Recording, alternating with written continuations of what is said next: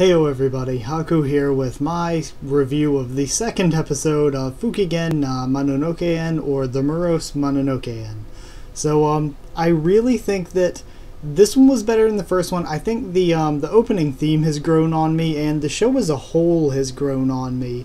Like, I don't know, I feel like I really enjoyed this and kind of got into it, and I think that it's grown on me a lot since the last episode.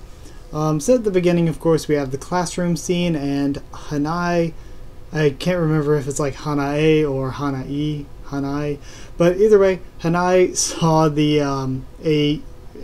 Eyeleaf. I'm just gonna call it the Eyeleaf. The Eyeleaf. He saw an Eyeleaf yokai, and we find out that Abeno's like, no, unless we're on the job, then just ignore any yokai you see. But of course that doesn't work out because the yokai attaches itself to a girl's leg, and Hanai jumps in to pull it off. And pretty much after that, the Eyeleaf calls more Eyeleaves, and they ambush Hanai. So then Abeno opens up the Mononokean, or calls it, and pulls Hanai inside. And once inside, the Eyeleaves like jump off of him because they don't want to go inside either. So once inside, they discuss what the problem is, and Abeno's like, you know, I can't open the I'm not strong enough, I can't open the underworld gate more than twice per day. So it would take multiple days to get rid of all of them because there's so many and there's no way we could catch them all together at once. So then they say, okay, we need to find their boss or their queen or whatever. So it was really funny there, and the funny scenes with Hanai being scared, and also seeing how the Eyeleaves are just so cute when they look outside at them. I really love the Eyeleaves. They're like cute like the puffballs, so I'm liking all the yogai from this. Hopefully there will be some kind of merchandise from it, but that was really cool. And pretty much Hanai gets taken away, and Abeno gets ambushed by some more, and they both get captured and brought to their boss, so easy enough to find him there. Their boss's voice is also super familiar like Hanai's is, but I can't quite put my finger on it, but I'm thinking maybe it's the same voice as Kihara from Index 2. Also, I think I may have figured it out. Again, I forgot to look it up. All it will take is me looking it up. But just listening to it, I think I might remember Hanai's voice. It sounds a lot to me like Melodious's voice from the Nanatsu no Taizai or Seven Deadly Sins anime. So yeah, I think that might be where I remember it from. But either way, they find out that easy enough, the boss Eyeleaf wants to go home to the underworld. So they send away all the little minions, and we find out that he can't go home, that he just wanted to send them away as an act of love because he is dying here because of what they call it, the parasite shrub, and it's these roots keeping him trapped there and eating away at him until he dies. Well, Hanai says that's not good enough, and he's going to do whatever it takes to cut the boss Eyeleaf loose and save him.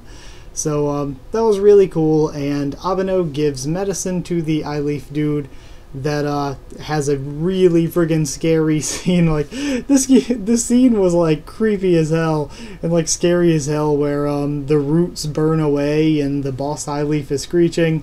So that was crazy, but boss Eyeleaf survives, and they take him back to the underworld to be with his children. Also, there's one thing that Abeno says where he talks about this apothecary, and the way he mentioned that, I feel like it wouldn't have been in there, it wouldn't have been mentioned if it wasn't important to the actual future story. So I do think we'll be seeing that or its owner or something like that in the future episodes. And of course, I hope we see a lot of these things again. Puffball's adorable, and it's in the opening, like for the entire opening pretty much. So I really want Puffball to be in the story some more too. And yeah, I'm probably just going to end up giving them names like this because it's easier. So yeah, for this episode overall, the animation wasn't bad, but I will also say that it wasn't that good either. Like, again, the CG animation that's thrown in there, I don't really like that very much. It's not really a style that I prefer. Yeah, so I don't like that as much, but it wasn't like overall bad. And there were a lot of really good animation sequences. The music, again, not as good as the last episode, but the music was really, really good. I'm liking the music. Especially the first episode, I'd really had this one really great track that I loved when the Puffball Feels going home scene was happening. Also, when it comes to storyline, when it comes to like the actual story of it, I enjoyed it.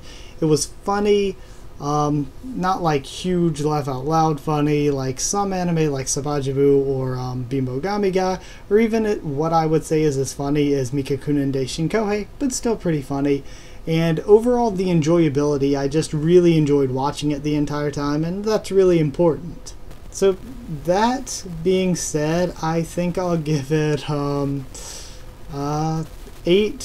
Gigigi Oyabuns out of 10. 8 out of 10 because it was really, really enjoyable, but I mean, it's not some like great, huge, masterful work or anything. So, yeah. I will be covering, other than this anime covering week to week, I'm also going to start doing 91 Days and Taboo Tattoo.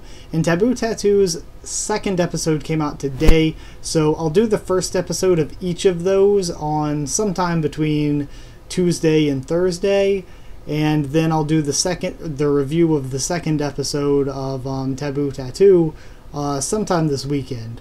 And then, like, every week, sometime during the week, I'm not going to set particular days for the 3 that I plan to do them, but whenever I have time between my other videos, I'll put up the reviews of those 3.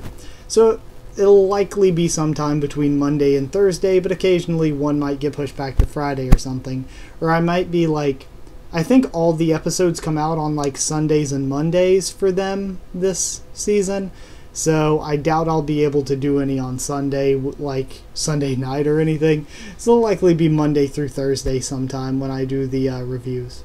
So anyway, like if you did like this video, comment down there and tell me what you thought of the episode and what you thought of my thoughts on it. Subscribe for more Fukigen no Mononokean, 91 Days, Taboo Tattoo, and more. A lot more like Tower of God and One Piece and stuff. Follow on Twitter if you want as well. I'll try to keep you updated there on when I'm posting anything or pushing anything back, and that's it. So thank you one last time once again for watching, and I'll see you all next time.